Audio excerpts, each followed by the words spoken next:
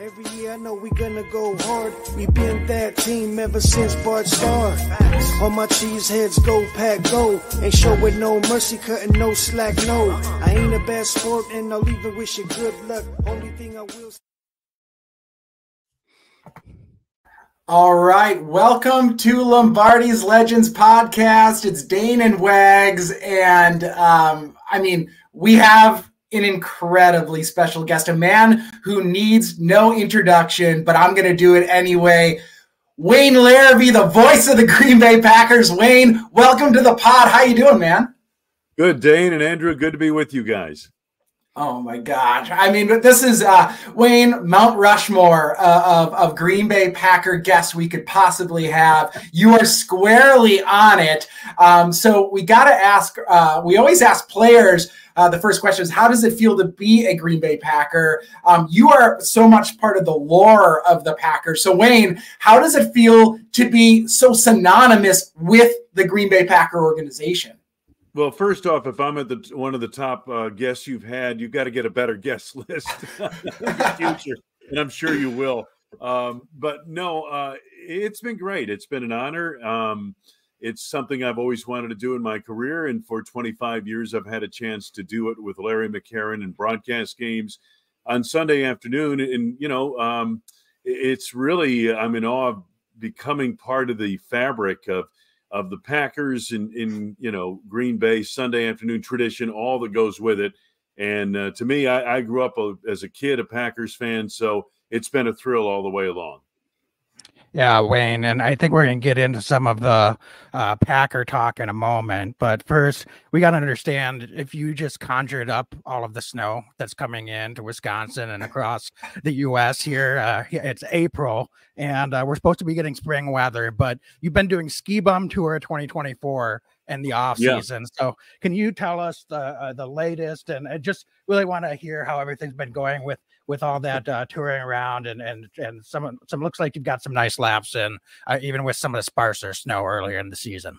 Yeah, we've kind of missed the good days. Let me explain to you. I've seen, when I've skied this year, and I've skied about 20 times or more, I've seen the sun 5 times. And people say, well, don't you want to be skiing when it's snowing out and it's great and you got that fresh powder and all? No, anyone who skis knows you don't want to be skiing when you can't see the snow. And I've skied a lot in those conditions. Now, we begin in the southeast Wisconsin. My grandson's home hill is Cascade outside Madison. We ski alpine. We start with alpine. Then we usually go up north to what used to be Indian Head and Blackjack, but now is, I think, Snow River is what they call it. And I got to tell you something, in skiing in 3 different parts of the country, the Midwest, the East Coast, and the West, the Rockies, the best snow we had this winter was up in the Upper Peninsula. We got a freak little 6-inch storm off of Lake Superior, and that delivered some of the lightest, freshest powder we saw all winter. So that was back in early February. Went to New England in early March and got just terrible conditions out there. They were really in a drought. And, some of the ski areas that you just looked at it, I said to the guy at Stowe, I said, you guys are going to be lucky to make St. Patrick's Day, much less April. And so, we skied some bad snow there, got a snowstorm the last day we were there at Killington and Pico. And, it was one of these heavy spring storms. You don't want to be skiing in those things. That's not fun. That's work. That's a lot of physical labor. And so we leave there. And when we leave there, all of a sudden they start getting the goods, as we say in the ski business. They started getting a lot of snow. And so I said, well, not to worry. We're going to Park City, Utah, usually the best snow on earth. And we got out there and we had snow, plenty of it. And we kept getting snow, but it was kind of that heavy March stuff, that only sticks to snow. But again, and saw 2 days, we're out there for 10 days, saw 2 days of sunshine. Not one of those days was a bluebird day where there was no clouds in the sky. So we leave there about 5 days ago. And now they've been getting sunshine and beautiful spring skiing conditions. So I've been in one of these ruts, guys, where on the Ski Bum Tour, we were missing the optimal conditions no matter where we were. It seemed like just one of those years. But I will say this as a skier, okay, and I'm not getting political here, but this global warming stuff, this what's the proper word? Global warming is a bad term to use. But climate change, Wayne. Climate change is the word of the climate day. change is real. And I'm telling you, 9,000, 10,000 feet up in the Rockies, the snow is not as light and not as fluffy and not as good as it used to be. And that's climate change. Mm-hmm, mm-hmm. Yeah, and Wayne, I was just going to say, and I'm sorry to interrupt, Dane, but you know, I think the key is you got to find one spot and stay there all winter. That's the way I do it, Wayne. I spent a winter in Jackson Hole. And I got plenty of good snow because you can pick and choose which days you go out there. But I'll tell you what, I thought that was the best snow and I'd ever seen. But Taos and Angel Fire, hidden gem down in the northeast New Mexico. So I don't know if you've ever gotten to ski out there, but boy, they got some light champagne snow out there, and that's truly a pleasure to get out there as well. But Dan, I'll turn it over to you to the question you had. I'm sorry. Well, how long have you been skiing, Wayne? And you know, Wags is touching on some of these Western gems of the ski industry. What's the best place you've ever been to? Or, you know, maybe that's a hard question, but top 2 or top 3 resorts or mountains that you've had an opportunity to ski in your lifetime?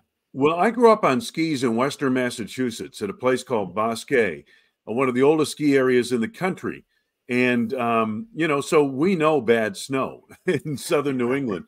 My dad was a ski patrolman, and that was back in the day where, you know, he was a paper mill executive, but he really loved to ski, and he became a ski patrolman so that all of us in the family, his pay was us getting season passes. And so that was a treat. That was great. And we all, my sisters and I, we still get together once a year in Park City, my 2 siblings and I, and we kind of, you know, reflect back on that. But that's, my dad got us into skiing, and my mom yanked us up to the ski hill for the lessons and all that stuff. So it was really a family affair. And then, you know, I moved to, you know, out west after college, and I used to ski Colorado all the time, the summit areas mostly, you know, but of late I've gone, went down to Telluride. And the San Juan Mountains are really, you know, and I know Jackson Hole is spectacular. I was there this summer. But the San Juans might be the most spectacular looking mountains you'll see anywhere. I mean, they're all peaks. You know, when we say peak, we're talking peak. It's pointed at the top, and you can barely stand up there. But it's great areas. There's just a lot of good snow. I thought the areas I skied in, you know, I went back to New England for the first time this year in 40 years to ski. And I said, you know, I don't really need to do this, but there are a couple of places I wanted to hit. I wanted to hit Stowe. I'd never skied there, and Jay Peak, and caught them both on really bad days. Although at least we had sun at Jay Peak, but they had very bad hard packed snow. We used to call it ice. The ski people call it hard packed now. It's ice, trust me. And, you know, kind of mogully, and they didn't have a lot of cover, but we had a beautiful spring day to ski that. The earlier in the week, I skied Stowe, coming off an 1.5-inch rainstorm driving in there the night before. I will say this about, and then Killington obviously is the beast to the east. I would say this about those Vermont ski areas. If they had the elevation that the West has, those mountains are good mountains. I didn't realize how good they are. And they are every bit up to scale with the Western mountains. Problem is, they're all at about, I don't know, 1,500 vertical at the base, and maybe to 3,200 at the summit. And my God, I mean, you know, the base at Park City is 6,900, and most of us are skiing over 8,100 and up, you know. So that's the only thing about New England. That's why New England snow isn't as good as you get out west. But it's all about elevations. But there are a lot of great places to ski. And in the Midwest, I feel for our friends, the ski area operators here, especially in southern Wisconsin. This was a terrible winter. They did their best. They made snow. They did all they could, but it's just a tough winter, and hopefully we'll get some better winters coming up for them. But the Rockies had snow. I wouldn't say it was the best snow this year. Certainly wasn't in Park City. We ski Deer Valley, and that's my favorite ski area. And we We have a place out there, and so Deer Valley is where we always end up, and we end up with a family trip there. Yeah, Wayne, and speaking of New England, I understand you grew up Massachusetts as a Yankees and Packers fan. Yeah. So just out of curiosity, during that period, what were some defining moments for you that you remember as a Packer fan? Okay, first off, growing up in Massachusetts as a Yankees and Packers fan, I am a contrarian. Okay, and so that's obvious and have always been. But I'm going to tell you this story, and it's about the Ice Bowl. And the Ice Bowl's on a Sunday afternoon. It's New Year's Eve in 1967, and it's a Sunday afternoon. So where are we? We're skiing. Okay. And I remember my father had this little old red Mercury, and it was parked at the ski patrol shed. And so I skied in the morning, that type of thing. And obviously he had to continue to patrol and work and all that. And I went to his car and got into the car, turned it on, and listened to the game on the Mutual Broadcasting System. A guy by the name of Van Patrick was doing the play-by-play. It was fantastic.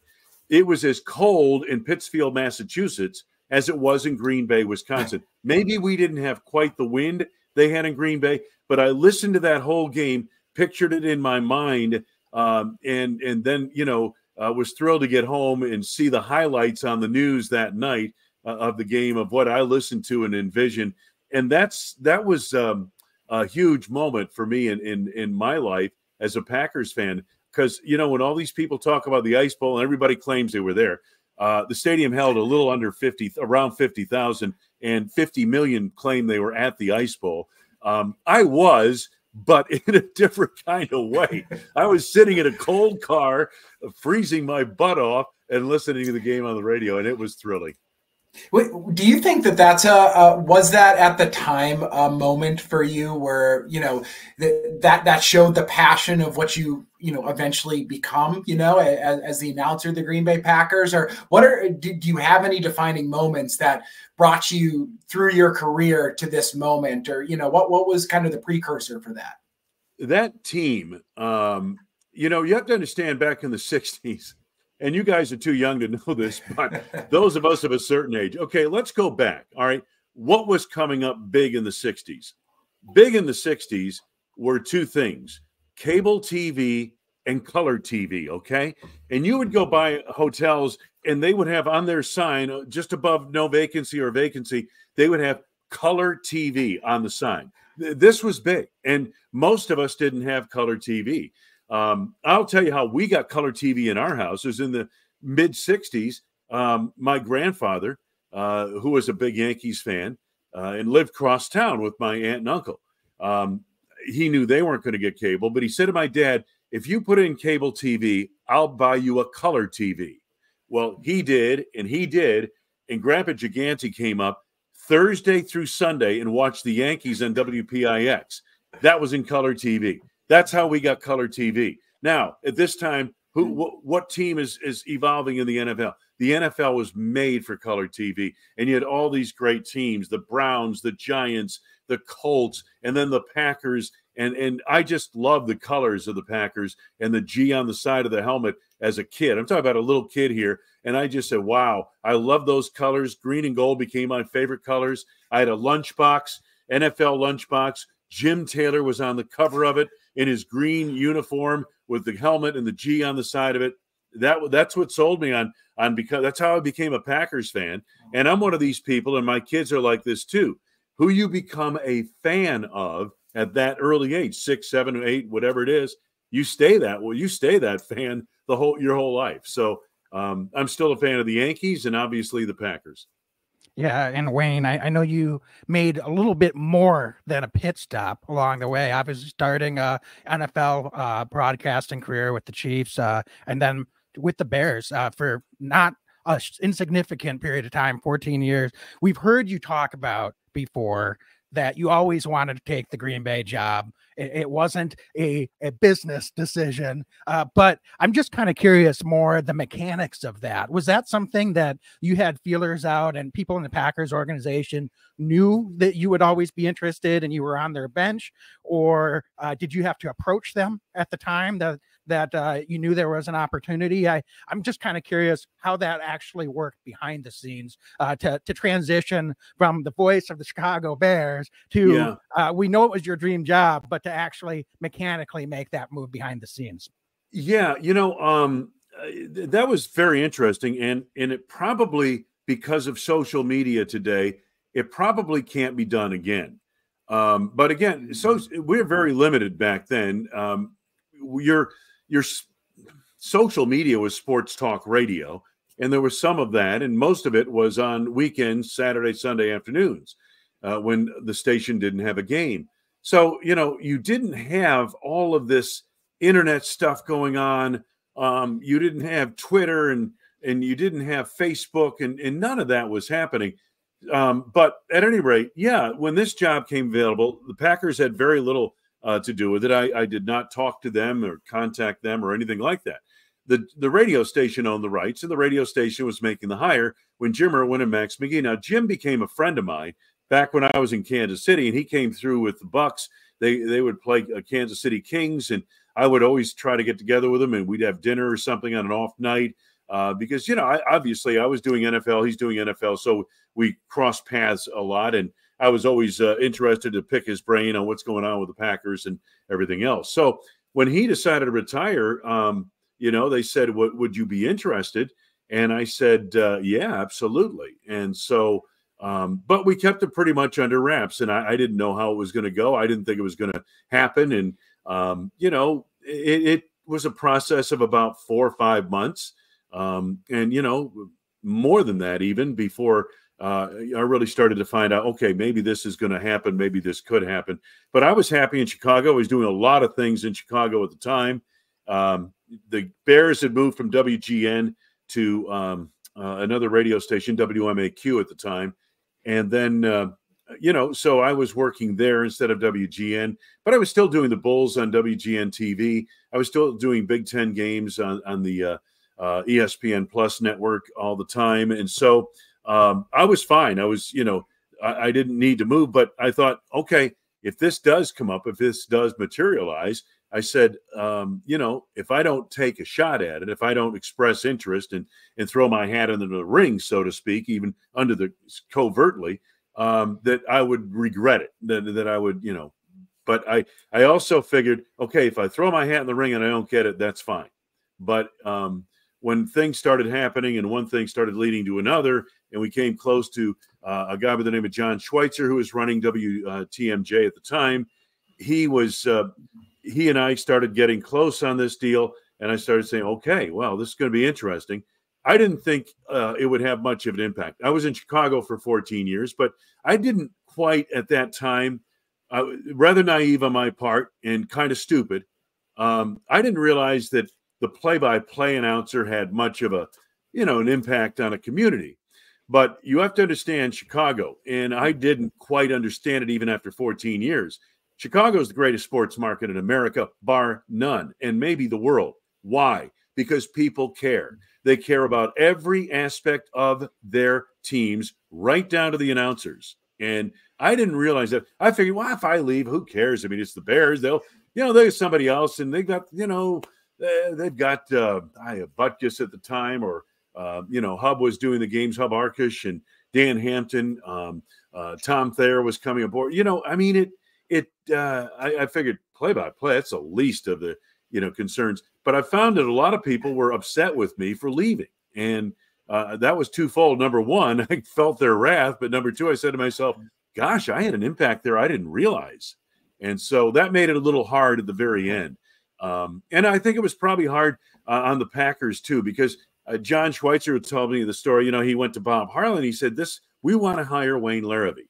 What do you think? Because he's doing the Bears. And obviously we're on big stations and we're carried in Wisconsin and people know and all that. And Bob said, Bob said, well, you're the broadcast guy. If you think this is the right thing to do, go ahead and do it. And so, another man probably wouldn't say that in Bob's position. But, you're talking about Bob Harlan, who is, Hall of Fame in every aspect, not only as a professional, as the thing the way he turned around that franchise, but as a person. And so and I had known Bob. I knew his sons very well. Brian, his son, one of his sons was working as the assistant PR guy for the Bears. So there was some ties there. But, Bob stepped up. He said, okay, well, this is going to be controversial. But if you think this is the right thing to do, John, go ahead. It's awesome. It's tremendous. I mean, first of all, we're glad you made the leap. We're glad that the stars aligned and this worked out, Wayne, obviously. Well, I got to tell you this, it's interesting. Yeah. It's very interesting because once I did do that, I had people in Chicago mad at me, and I had people in Wisconsin saying, what the hell are they doing hiring the voice of the Bears for the Packers? Think about that. But you know what? It worked out. And I'll tell you this, I will never be able to accomplish anything greater than having broadcast a Super Bowl championship for the Bears and a Super Bowl championship for the Packers. That's something that I can take to my grave, and I'm very proud of that on both sides. Well, and hopefully we'll get a few more before it's all said and done, Wayne. But I hope so. Yeah, absolutely. Go ahead, Dan. Yeah, I mean, Wade, so you came to Green Bay, first season in 1999 was your first season broadcasting the Packers. So by my count, 2024 is your 25th year as the announcer for the Green Bay Packers, correct? Actually, 26th. Yeah, the 25th was last year. All right, so you're going to your 26th year now, so congratulations. I mean, it's incredible longevity here in Green Bay. So much has changed. The game has changed significantly. You've seen, in Green Bay, I mean, the city, my goodness, the change that's happened in and around Lambeau Field. Has anything surprised you in your tenure in Green Bay? Or is there anything that's really stood out to you about this kind of either the game itself or Green Bay or the team, or just what stands out to you during that time from 99 to now that maybe the average person wouldn't be aware of? Well, the obvious, the success they've had. A few years ago, I said the Packers have never had sustained success like this in their history. They've had great moments, great periods of success.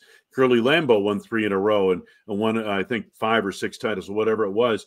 Lombardi had the 8-year run where they won 5 championships.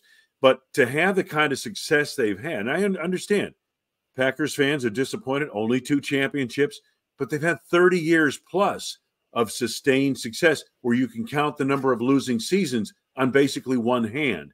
And so this is something now, it's never happened to the Packers. I don't know of any other franchise that's been on a run like that in NFL history. I mean, maybe somebody might have been. I don't know. Dallas had a good 25-year run. The Vikings had a good 15, 20 years. There's some other franchises that have been really good for a long period of time. But this is 3 decades now. And it's basically 2 quarterbacks going on a third. So that's the thing that stands out to me the most. And is it just the quarterbacks? I think the quarterbacks are a big part of it. But as an organization, you've got to put that quarterback in place, and you've got to give that quarterback the tools to win. So this Packers franchise, since Bob turned it around, brought on Ron Wolf, he hired Mike Holmgren. They made the decision to go after Brett Favre. Since then, this has been a well-run organization, especially on the football side. Have they had some losing times? Sure they have. Everybody does. But these guys have, and again, because they've gotten the quarterback right, they've been able to stay on top and supplement that. But again, you can have great quarterbacks and they may not win. You have to have some other tools, some other pieces in place as well. And so, the quarterback's the number one reason, but it's also this organization has been very good over 30 years of putting enough pieces around those quarterbacks so that almost every year they contend. Absolutely. And Wayne, I know it would be pretty hard to answer this question because there's so many moments in the time that you've been a Packers broadcaster. And I don't want to phrase this in a way that would start a bar argument in a Sheboygan bar, but what moments as a broadcaster for the Green Bay Packers really stand out to you? I mean, it oftentimes in aligns with team success. But are there any top moments that really just are imprinted in your mind as the Packer broadcaster? My first game in 1999, the opener against Oakland, and John Gruden was on the sidelines for Oakland, and it was a back and forth game. I had my two sons with me, one of whom was helping me spot. He was in middle school, and he was going to be our spotter on the games, and he did that for over 10 years. But here it is. It's early September. It's a rainy day in Green Bay, warm and humid. My two sons are with me, and we had just gotten in from Chicago, obviously, and still getting acclimated and everything else. And it's back and forth. And Brett Favre leads this drive down the field. I think he hit Jeff Thomason, of all people, in the end zone of the touchdown pass to win the game in the final seconds. And it was just a huge emotional game, not only for the team, but certainly for us. And I remember in the elevator going down from the press box to leave the stadium, my oldest son, Scott, who had just become a freshman at the University of Wisconsin, he turns to me and says, well, Dad, this is why we came here, to see Brett Favre lead the Packers on a dramatic win. And it crystallized everything. Yeah, that was the whole thing. That given, okay, I will say that much. The best broadcast I ever did was a Christmas Eve game at Minnesota in 2004. It was the only game played that day. It was a 4:00 game in the Metrodome, where the Packers, even with Reggie White and Brett Favre, never won, couldn't win. And yet this game was second to last game of the regular season. As I said, Christmas Eve. People were upset because the Packers are going to be playing when people are going to Christmas Eve Mass. How could they do that? But at any rate, this was an epic game. It was Favre and Dante Culpepper and back and forth and Donald Driver. And, it was just a huge game. And it came down to 34-31. They won it on a field goal by Ryan Longwell. And it was just super, because that second to last game of the regular season, that was for the division championship. And it was such a significant win in Minneapolis. But that was the best broadcast I did, and one of the best games I've ever seen. But just from my standpoint, and, media begins with me. So, that was one. But obviously the Super Bowl run and the Super Bowl itself, Super Bowl 45. And I just think, because, my family was there in the whole bit, but in Dallas, and it was such a God's honest awful week weather-wise. And, we were in a tough position, as we are in Dallas, to call a game. Not easy to call a game from the corner of the end zone, but we got through it. We did it. And for the Packers to win that game, and that to me was the high point. It had to be the high point. And it was kind of the thing I started dreaming about when I was in that little Mercury at Bosque ski area, listening to the Ice Bowl, dreaming that, God, I'd love to be doing that someday, calling the Packers in a championship game. And here it was, the big Super Bowl, and they got the win. And, it's funny, all of us would be telling you today that was one of the worst weeks of our lives. But because the Packers won, it was one of the best weeks we've ever had. Oh, it's tremendous. It's tremendous hearing you recount some of that. Wayne, looking ahead, I want to be mindful of your time this evening, but I've got one last question for you. How are you feeling about the prospects for this Green Bay Packer team? I mean, last season was a revelation. Jordan Love, that second half of the season was tremendous. I don't have to tell you that, but the young weapons on offense, free agent acquisitions, excited about the add at safety, just excited about the youth of this team, some of the leadership here. So how are you feeling, just prospects broadly, for this 2024-2025 season? Oh, I'm excited. I'm excited about it. I thought what they accomplished last year, and let me say this, last year was not easy. I mean, they entered the season with a new starting quarterback and all these rookies around him. I had never there was my 46th year in the NFL between Kansas City, Chicago, Green Bay. I had never seen a receiving corps. I'm talking about tight ends and wide receivers now, with as little experience as that group had. I'd never seen it. Okay. I'm not being critical. I'm just saying, I've never, and I've seen some pretty bad teams over my career, but I've never seen anything like that in terms of inexperience at the receiver position like that. Now you got a first-year quarterback. And then you have a defense that is kind of, fluctuating a little bit. They're trying different things. They had to work different things. They came through some injuries. I thought what LaFleur and his staff did with that team, they went 40-some days without winning a game. They were 2-5 at one point. And to then get on a run, and for their quarterback to get on the run, to start playing like Aaron Rodgers in his prime, to start doing that over the course of 9-10 games with those receivers, by those receivers, we knew, okay, I kept saying this through training camp. These guys are inexperienced, but they are good. They have talent. And for that to come together the way it did, as quickly as it did over the course of that one season, that to me, wow, what a job they did. That was LaFleur's best coaching job. Don't tell me any different. His best team was the 2021 team, okay? The one that lost to San Francisco in Lambeau Field on a Saturday night on 2 bad special teams plays. That was a better team than the one that got to the championship game and lost to Tampa Bay, okay? 21 was a very good Packers football team. But the best coaching job LaFleur did, and he had 3 13-win seasons, by far, in my opinion, the best coaching job he did was last year. Because I'm telling you something, guys, that thing, when they were losing 4 in a row and they're 2-5, that thing could have easily gone right off the rails and nobody would have been surprised. It did not, and that's a credit to certainly LaFleur and his staff, and it's a credit to the players, those young players who hung with it as well, and that quarterback who never flinched, even during the 4-game losing streak. So I have a lot of hope for this year.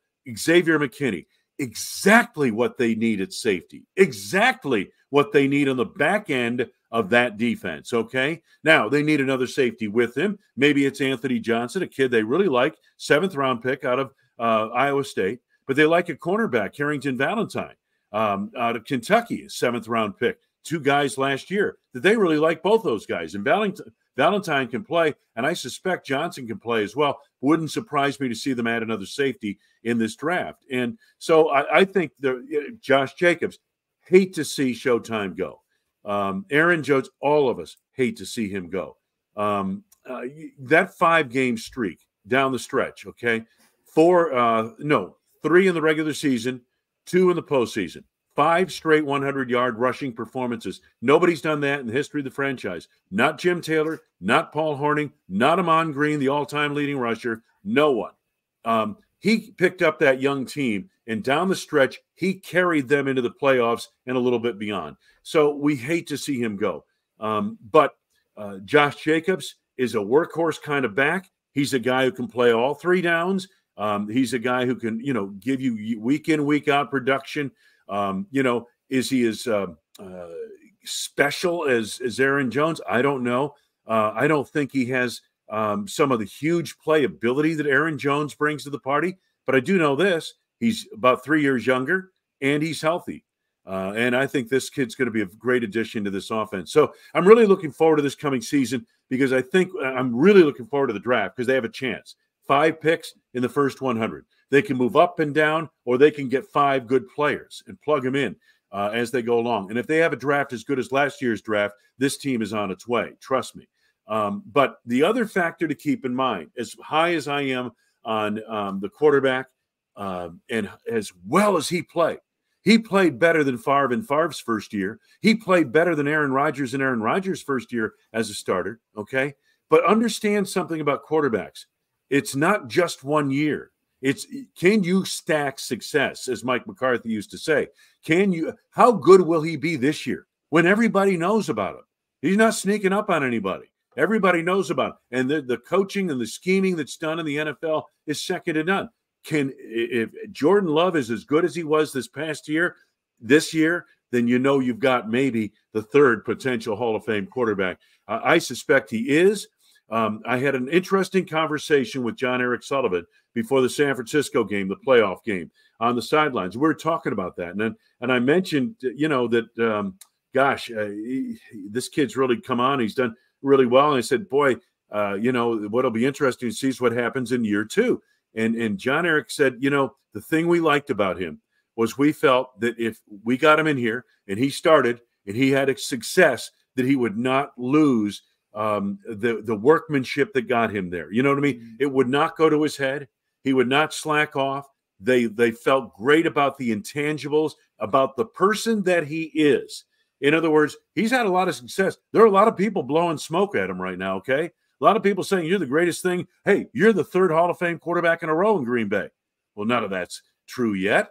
No, that's way premature. But I guarantee you, they're writing about it in the Press Gazette and the Journal Sentinel and on the Athletic and everywhere. They're saying Packers are Super Bowl contenders. And you know, so the expectations this year, how will Jordan handle that? Well, I know this. The scouts who know him best, the reason he was selected where he was and when he was is because they believe he has the work ethic and the character to be great. He certainly has the physical talent. They wouldn't have drafted him there if he didn't. The intangibles are what separate quarterbacks in this league. They believe that kid has the intangibles. I'm anxious to see it. I think he does too. Yeah, absolutely. And Wayne, we couldn't agree with you more about Coach LaFleur. And certainly just look at, I don't think he was ever on the hot seat, even had they struggled a little bit down the stretch by any means. But the imprint he now has on the coaching staff, changes that they made to the staff in the offseason, bringing in a whole new strength and conditioning staff led by Aaron Hill. Those are not types of changes that Packers organization is typically making coming off of a strong finish and a playoff run like they did this season. So I think Coach LaFleur and in his personality and his fingerprints are now all over every part of this organization. So I think that's very exciting as Packer fans to see moving forward. But Wayne, we don't have any other questions. We really appreciate you coming on. Folks, you need to tune in. Wayne, you've got an awesome podcast with legendary fellow announcer Matt LePay, Larrivee and LePay. So folks need to check that out. And check then out you that, mentioned, yes. Yeah, you mentioned that you're going to be doing a draft show on 93.7 The Game coming up here as the draft is rapidly approaching.